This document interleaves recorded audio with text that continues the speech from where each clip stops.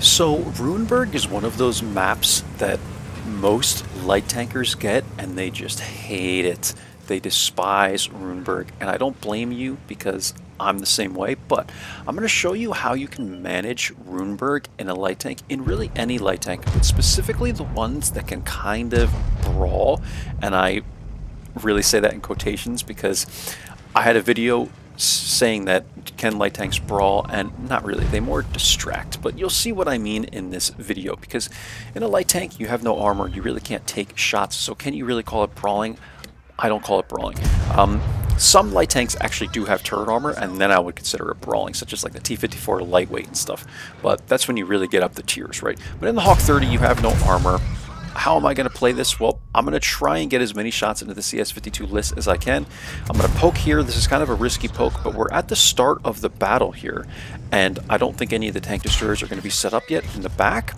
Bulldog YOLOs me here. I don't know where this came from. Luckily, someone is able to clean him up before you can get another shot into me, and now we're in a situation against the CS52 list. Luckily, I did have some help here where I'm at 308 HP, so I'm a one-shot to him, especially with HE, and this guy basically is maybe, I would say still 3 shots for me, maybe 2, depending on how the rolls go. So I'm going to poke this real quick. I'm trying to see if I can get a shot into this guy. It's not so simple, and I'm crying out for help. Now, once this CS kind of leaves this area, well, he stays behind these buildings, but once this fight is over, I'm going to show you guys kind of how the city works on RUINBERG. I poke one time on this list. It's a very risky, it's a very high risk poke, but I decide to take it. He doesn't pen with the HE because he hits the very corner of my track, and that's going to be the end of this brawl, guys, if you want to call it that. I'm at 1466 damage, so I've already done almost 1500 damage against the Bulldog and the CS, and I'm crying out for help because we have a full HP Su-130, a full HP E4, a full HP Centurion. This Force Spirit took like 1 shot. Like, everyone is full HP over here. You know, our RHM in the back as well. And I really want people to try and help me push this. It only takes 1 tank. And the Centurion and the E4 and all these guys are currently holding down people that are in phenomenal locations here. So here's how this map works, guys. I'm going to show you real quick, right? I'm going to pause, actually, so we're not advancing. Here is how this map works. I wonder if I can change this back to yellow or whatever. Let me see. There we go. So in this pocket right here, you have an advantage from this spawn on this side, from our left, right? This is a really good area to basically go hold down. There's like a little, I don't know what you would call this, rubble pile right here, and you kind of have the advantage in this area. You can do something similar on this side, but it doesn't really work the same because you don't have the shots necessarily going this way. There's like a much bigger pocket over here, and everyone likes to take this area of the map because you're relatively safe, right? However, you can try to counter it from our spawn. But this is usually what happens. Usually you'll get people from their spawn in here having a fight with people in this area for like the whole entire game, and they just do this back and forth against each other, right? Until someone wins or someone gets way too aggressive, and you know, whatever happens here, but that's the fight you have. Where people make the mistake is that on our spawn you have a huge advantage because you have these 2 buildings right here. So let me kind of change the angle just a little bit here. You have these 2 buildings right here, which keep you perfectly safe from TDs that are back in this area, right in that corner. People never take advantage of this. This is why I always come here in my tank, because even in a light tank, because I want to win this portion of the map. It doesn't really work the same over here because the way these buildings are, like once you go through this gap, you're actually open. There is a little bush over here, but once you go through this gap, you're actually open to tank destroyers sitting in the back if they're going to be in that far corner, right? So the way this map works is you have an advantage here.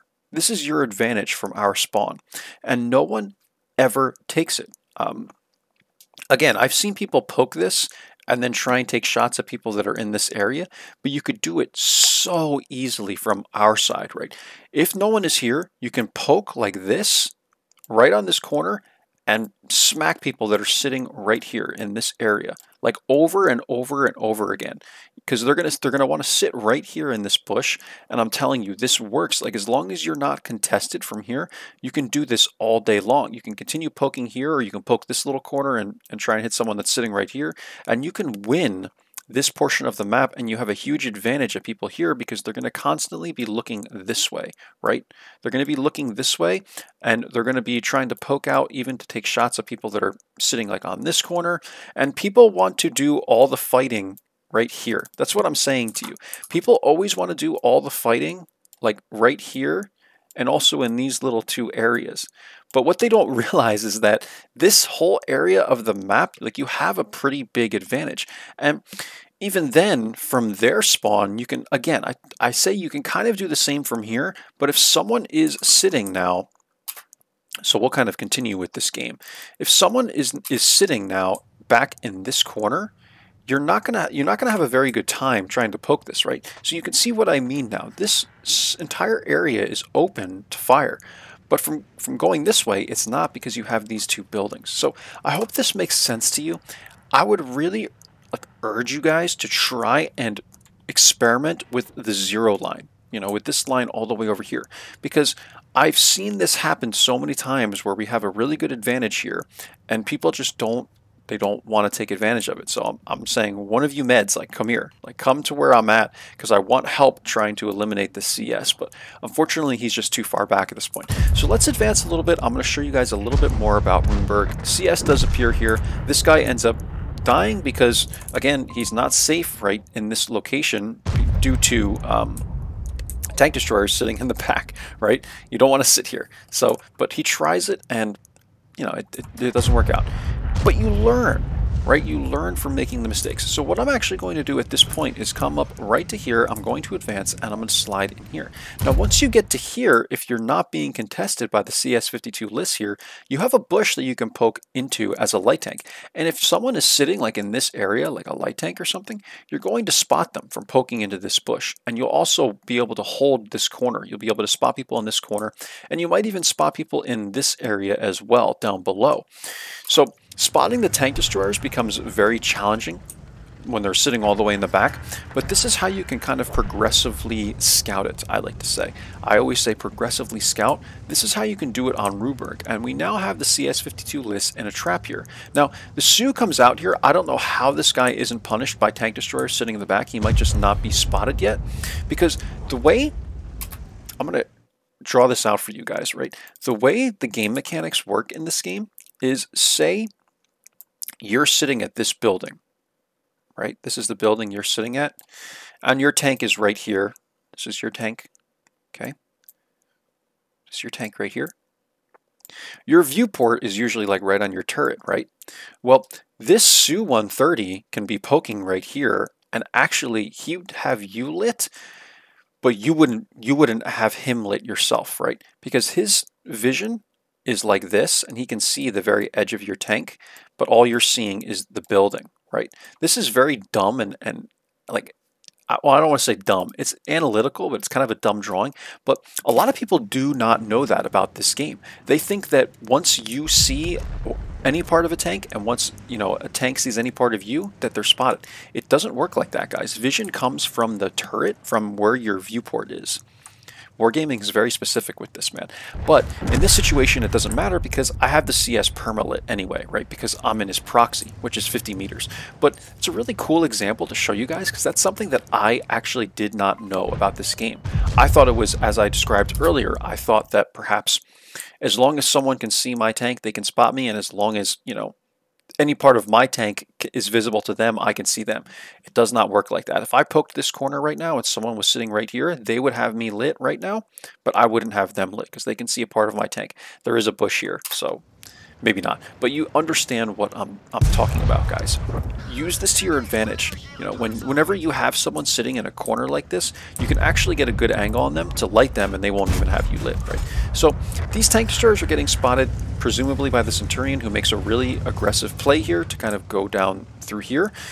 I think this is, again, a very risky play because these tank destroyers are going to have open shots into you, but if you can poke this corner and kind of side scrape it and you're not being contested over here, which is another likely scenario, then you can spot tank destroyers here. Now here's where I make my second big mistake of this game. My first mistake was poking very aggressively on the CS52 list, but here, and maybe even you can even say that my play was very aggressive here on the 0 line, but here's where I make the mistake. I actually turn right. What I should have done is come out of this bush line and turn left, or I should have just went left much earlier and got down into this ditch line. But instead, I give the SMVCC a beautiful shot right into my tank, and it's unfortunate, like it happens. 3 people shoot this guy, and no one can clean him up because I guess they don't know, they can't hit the lower plate, or they either don't know to shoot the lower plate. Luckily, they clean him up here, or they just miss, and it's fine. But we end up cleaning this guy up, and eventually, you'll see the result of this game. We try and flank around and everyone dies and we're just a little bit too late, right? And my point about this replay is I tell people, like, it's no problem, but if that CS was eliminated from the get-go, we would have been able to flank 5 minutes ago and we would have won this game, right? But people just were so timid about trying to clean up the CS, we let him, you know, walk back behind this building, and now we lost the game because of it. So, you know, would the result have been different if we were able to win this portion of the map 5 minutes ago? I absolutely think so. But this is the way World of Tanks is. There's a lot of casual players, and we ended up losing this game. But I hope this helps you out with RUINBERG, guys, because RUINBERG, like so many people, I feel like don't really understand how this area of the map works. And again, as a light tank, you don't even have to make the play I made. If you want to try and experiment in these bushes, and just get angles on people that are sitting in here, you can do that. But once again, I'm going to show you, like even right now from this drawing, use this area of the map to your advantage if you're on this spawn over here. Like, trust me, because you can poke right here and you'll hit people in this area. Like, you can do it. I'm telling you guys, try it out and you're going to be like, wow, there is a really big advantage over here if you're not contested on the 0 line, right? Another thing you can also do is if you're from the other spawn, you can try and get to this little, I don't know what you would call that. It's just a little spot next to that rubble pile. And you can contest this area of the map, right? Like if there's someone that, for instance, comes around like this and they're sitting over here, then you can contest them. And the same goes for the other side, really, except there's not a rubble pile over here. So if you're trying to contest this from the other side, then you can use this here, but usually like 7 or 8 times out of 10, it's going to be the enemy team that takes this little corner here. For whatever reason, it's just the way it works out, because this is a better pocket, and I feel like people don't want to make that risky play of trying to get here when there's not the equivalent right here, right? You'd think Wargaming would design this so that there's the same, like a similar pocket right here, but it just doesn't really work like that. You can see how it's not the same, right? There's just not as much of an opening and stuff.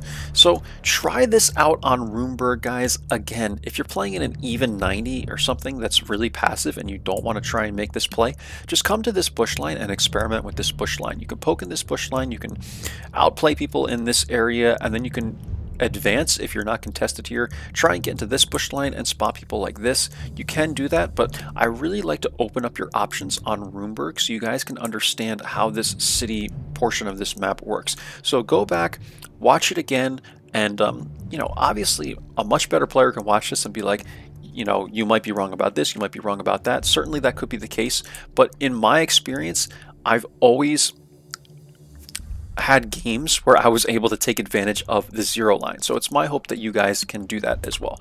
Let's get into the end plates of this one, guys. Again, RUINBERG is not one of those like exciting maps to talk about, you know, the entire map, like you have options. These are your only options in a light tank, is to either brawl or try and do something fancy in that bush line. So there's not much more to cover. We did do 1583 spotting, 1810 damage. It's unfortunate that we lost this one. The Centurion played a hell of a game, man. Like this Centurion was a very, very good player. He did very well. But our team, man, like we just did not have a lot of help here. And he even messaged me after the game and said, man, we had no help on that one, did we? And I said, it's unfortunate, man, we really didn't. They just had the better team. And it is what it is. You have to accept it, guys, and move on. You can't get mad at this game. Like, the games are always unbalanced. It is what it is. And that's it, guys. We did well over 3,000 combined this game. So on RUINBERG, that's always going to make me happy. 7 shots fired, 6 hits, 6 pens. And I hope that this video is informative, and I hope it helps you out on this map. If you do enjoy the content, subscribe, guys. That will really help me out. Like, comment, share the video. It helps it to be recommended more. And I will see you guys for the next one. Take care. Bye-bye.